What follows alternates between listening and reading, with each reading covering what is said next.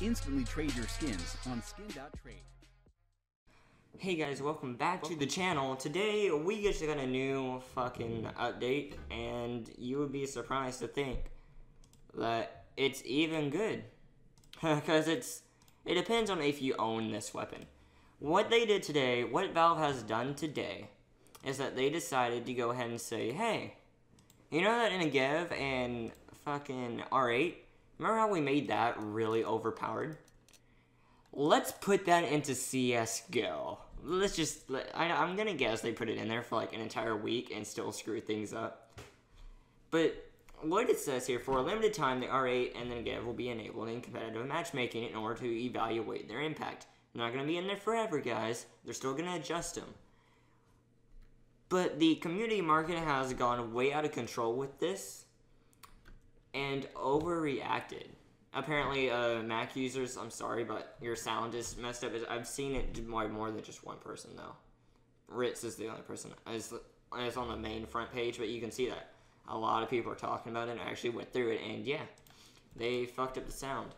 Also, it's the same thing for other users. It just resets the sound for others, but if you're on a Mac, then your sound may just not work. You should go into the files and fix that. I think you're able to do that still play online.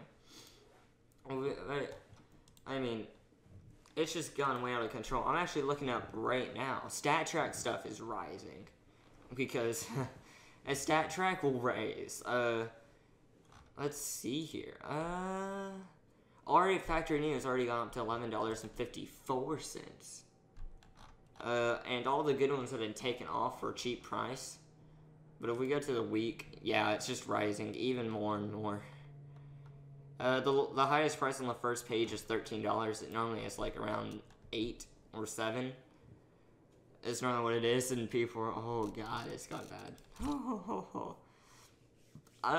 If you guys actually look here, I still have 2 weapons, Bessie the Beast, Full Metal Alchemist, and the R8's gonna get a new name because I like this one, but I'm gonna replace it with a better one.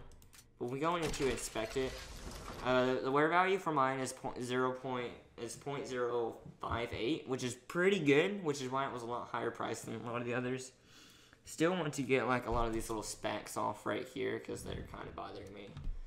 But what else about it is that the pattern template is 819. I believe 522 or something. It was like a higher. I know it was 916. If you get a pattern template of 916, you're in gold at that point. But if we go on to here, it's now available in competitive. So I just want to talk about this. We'll go into a Dust 2 match. But I'm going to point out, they haven't changed it.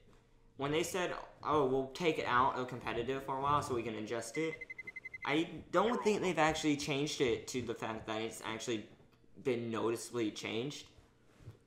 But what has been changed about it is basically the firing rate, you know, left click. Normal stuff like that. We'll go into this side. But the Negev and the R8 are now in competitive. I can actually select Negev. The Negev is still the same. I think it's gone up to... Oh. They have changed. Okay, so the Negev, it has the first 3 shots are accurate. Okay.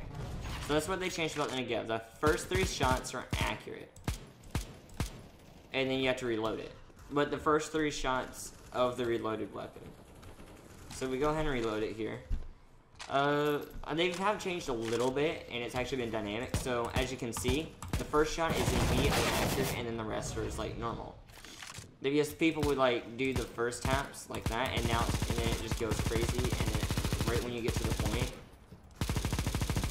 yeah, it's like after a while, the first few shots, it has a spray pattern actually, right when you first shoot it. Yeah, it's significantly been buffed. Yeah, you can still move it down. It's like, it's random if you can get it though. Yeah, it's been like the first 5 shots, I believe, or 3 shots. The R8 has, nothing's been changed about it. I believe walking back and forth has just been the same as always. Jumping up and down is still the most accurate fucking gun. Yeah, it's quite bad. Obviously, I got the fade here, so I could sell it for higher money and get something even better. Mine's got a good value on it. The 818, 819 is the one I got. 918 is one of the best ones I believe that you can get. People are still using it like crazy as well. It's gone into one of those modes where like you can't not use it. It's too good. Obviously, my play with it isn't as good as you may think it is. Also, I don't know if the sound's really bad for you. I'll turn it down a tiny bit.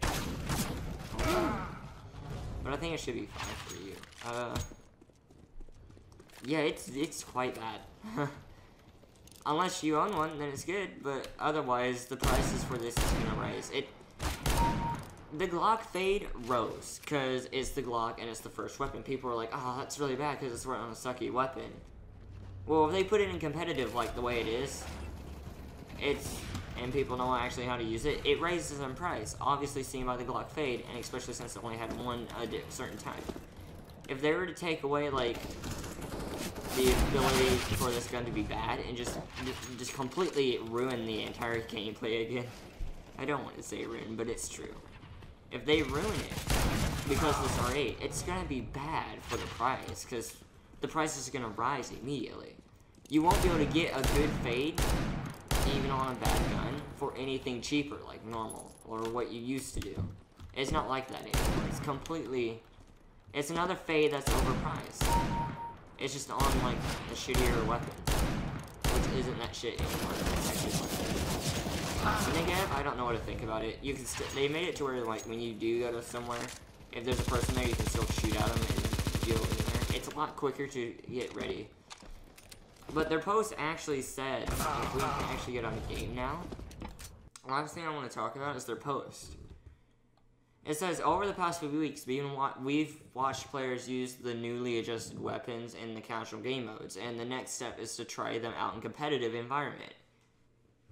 I understand, but you do realize that you need to have this for a limited time, like you say. Don't put it in there for a month like you did with casual. It's gonna ruin everything. It'll give them enough time to rank up with it. We expect that Negev will be a situational weapon that will require experimentation on the parts team, so the starting point price has been lowered significantly. We'll go into casual here real quick, if I can go offline with bots. We'll just go casual, whatever, overpass. No bots. So when you go into a game, I don't know if they kept the price the way it was, because it was $4,000. Literally just $4,000. The price of an M4. And if you could get an M4, your grenade set, and then armor. I don't know if you can get armor with a helmet. I think you could if you went for cheaper grenades. But I think you could get a regular Kevlar, and then like 2 or 3 grenades, or 3 or 2 grenades. Yeah, no, 3 or 4 grenades. But if we look here, it's $2,000. Why? No.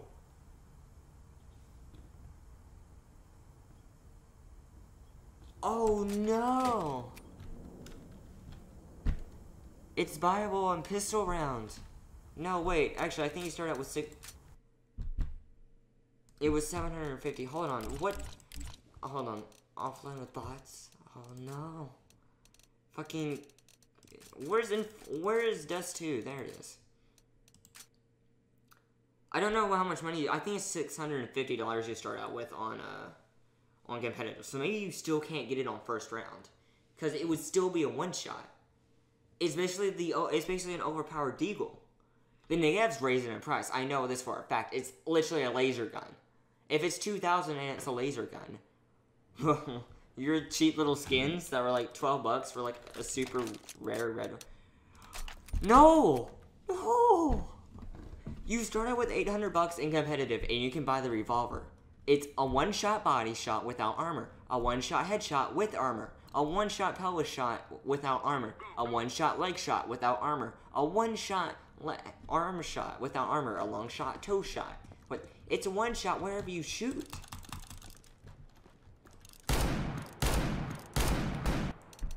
They changed the prices. That's all they've done. When they watch people play it in casual, all they changed was the price. You can literally buy both of these weapons in competitive, and that's all you need to do. Who thought this was a good idea? Hold on. Ah. Disabled. When you are alive. I'm not alive though.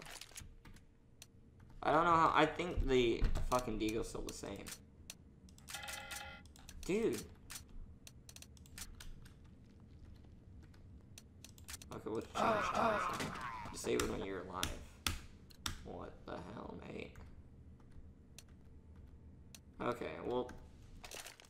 Wow, that's so dumb. It's basically forcing you to buy armor on the first round. Wow, okay. Well, I'm gonna have to end it there, because I don't want to go over 10 minutes, like I just did. It's for 11 minutes, so, yeah, that's stupid. Let's just say Valve's fucked up, and can't wait to see you guys in competitive, because I know I'm gonna be buying the revolver every round. See you guys next time, and, we're still recording, so you guys can, I hit my neck, ow.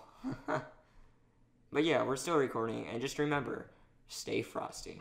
Go be safe in your Jeep. I won't quit the elephants.